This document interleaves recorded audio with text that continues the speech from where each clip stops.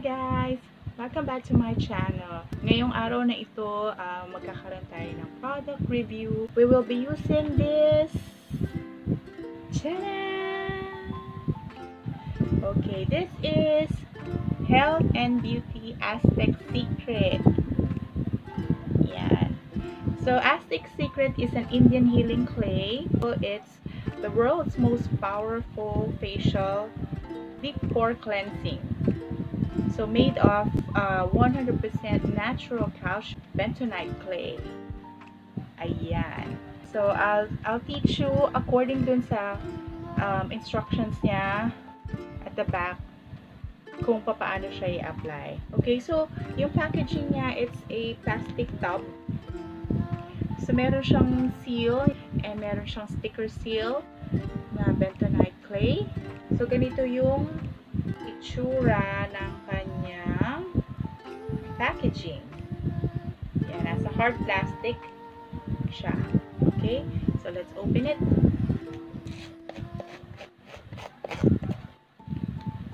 Alright. So, once na matanggal mo yung plastic cap niya, which is yung makikita mo na kaagad yung inside content niya. Yan.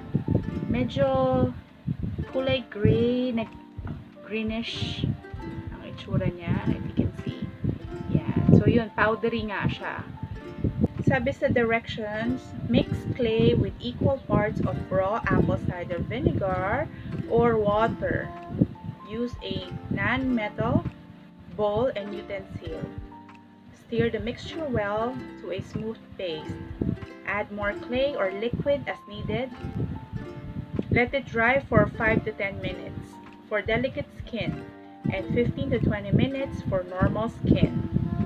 You will feel a pulling and tightening sensation. Feel your face pulsate. Remove clay. Okay. So, ito yung instructions niya. Maglalagay daw tayo ng equal parts ng apple cider vinegar or water sa bowl. Ang gagamitin natin apple cider vinegar and plastic spoon kasi hindi daw siya pwedeng mga metal. For the mixing bowl, you can use itong ceramic bowl or the plastic bowl. So, equal parts daw ng clay and then the solution. So, let's scoop out the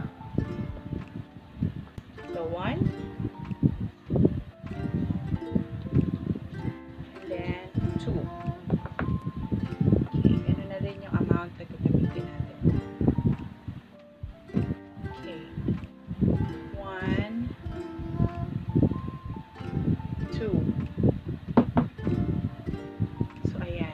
So, nung nilagay ko yung apple cider vinegar, ayan, nagkaroon ng freezing sound. So, as you can see, kulang yung ating apple cider. So, dadagdagan natin siya. So, after mixing the powder and then the apple cider vinegar, ganito na naging paste na itsura niya. And yes, yung amoy ng apple cider, very evident talaga. Maamoy nyo talaga siya. So, ayan. So, ito na rin yung gagamitin natin na spoon para pang dab or pang-apply nitong clay sa ating face. So, ayan. Tinaas muna natin yung hair. Ayan. Para ma-prevent natin na stick dun sa ano. Okay? So, let's apply this.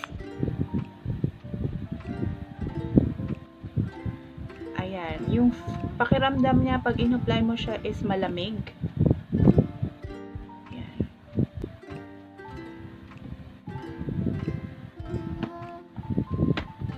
Ayan, malamig naman siya sa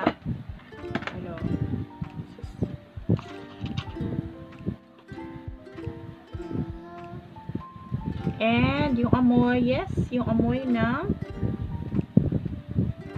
apple cider. So, apply muna natin siya lahat. Okay? Ayan. So, guys, ito na yung ating second layer ng clay. natapos ko na i-apply yung first layer. So, habang ina-apply ko yung first layer at na-expose na siya sa hangin, medyo tumitigas na yung clay. So, nararamdaman ko na dun sa face ko na matigas na yung hindi na nag-stretch yung skin mo habang ina-apply mo siya. Ayan. So, ito na yung second layer. Yung mixture natin ng 2 teaspoon ng powdered clay, I think it's enough to cover the whole face. Ayan. I-adjust mo lang talaga yung amount ng apple cider or kung gagamitin nyo yung water. Hanggang ma-reach nyo yung consistency ng paste na gusto ninyo. Okay. So, dito sa side na to lalagyan natin siya. So, I'll be back kapag pag natapos ko na i-apply lahat. So, for now, ito siya. Second layer. Okay, guys. I'm back. So, ito yung ating itsura na merong Indian healing clay. Yan. 2 layer siya nung paste na ginawa natin kanina. And, nararamdaman ko na nagtatighten yung skin. Yan, lalo na dito sa may area na ito kasi yan na hahanginan na siya. So, habang nagtatighten yung skin, all throughout ng paste sa mukha mo magda-dry up. Itatry lang natin siya na i-dry ng mga 15 minutes. Ayan, kasi let's consider our face delicate pa sa ngayon kasi first time natin siyang gagamitin. Siguro sa mga susunod na mga application natin at okay naman siya, walang reaction sa ating face, and then extend natin yung time para magkaroon talaga ng effect sa skin natin. So, we will be back. Let's dry this up, and then pag na-dry up na, I'll be back. Okay guys, I'm back. So, ito na yung itsura niya after 15 minutes. Nagka-crack na siya. Ayan ang itsura niya. And, nagta-tighten yung skin. Na nagkakaroon ng pulsating Ayan. So, babanlawan ko na muna siya. Rinse off ko muna siya. And, I'll be back. So, guys, I'm back. So, after ko ma-rinse off yung bentonite clay, ganito na yung itsura niya. Yung na-notice ko lang habang ni-rinse off ko siya, madali siyang mag-rinse off. Madaling matanggal yung clay doon sa yung face. Hindi siya ganun kahirap. So, once na mabasa mo siya ng tubig, nagpipeel off naman siya kaagad. So, doon sa description doon sa container, sabi niya, possible na makaramdam ka ng redness or reaction sa face mo, yung medyo itchy or which is nararamdaman ko siya ng konti ngayon. Meron siyang itchiness, very slight lang naman, hindi naman siya ganun kagrabe. So, ayan na yung niya. Pero, yung pakiramdam, refreshing. Yeah, totoo yung sinabi na refreshing yung feeling. And, yun nga, after siguro mga in 30 minutes, i-check ko pa kung mag-a-appear ba talaga yung sinasabi niya na na magkakaroon ng redness. Ayan. Aside from medyo yung feeling na konting pangangate, wala pa naman ako nararamdaman na other than that. So, ayan yung aking experience with Aztec. Ayan. Aztec Secret Indian Healing Clay.